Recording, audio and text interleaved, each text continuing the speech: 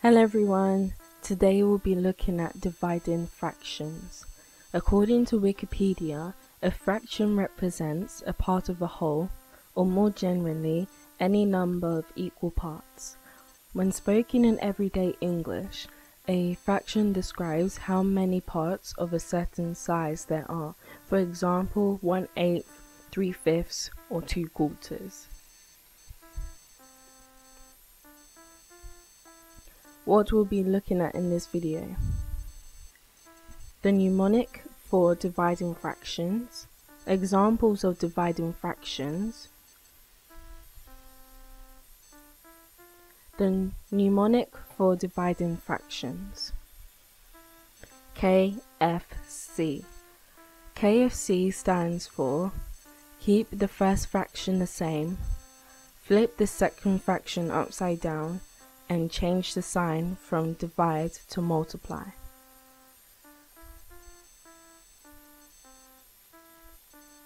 To remember, if after KFC you can see common factors, you can simplify down.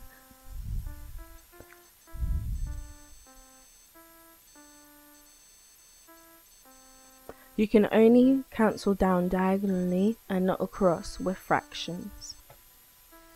In this case, you can cancel down common factors because you can cancel down 6 and 12 because 6 goes into 12 2 times, and you can also cancel down 7 and 14 because 7 goes into 14 2 times. Example: 6/8 divided by 5/7. Remember to keep, flip, change the question.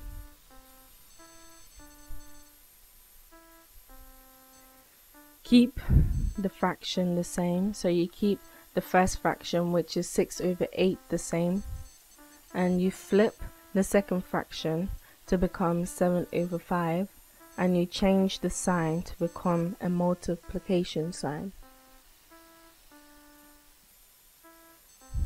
So the question becomes this: 6/8 times by 7/5. 6/8 times 7/5 is equal to 42/40, which can be simplified down to 21/20. So 6/8 divided by 5/7 is equal to 21/20.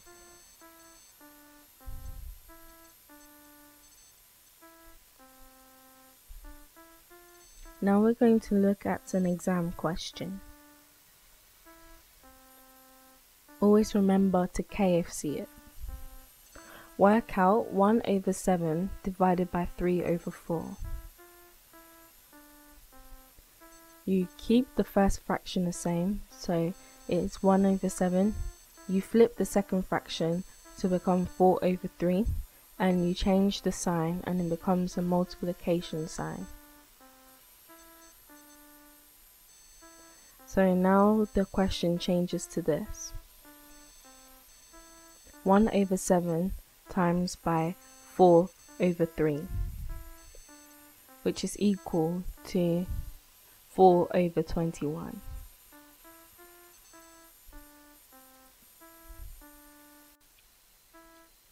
I hope you found this video useful. Please click on the subscribe and bell buttons for more content from this channel. Feel free to share with other people. Thank you for watching.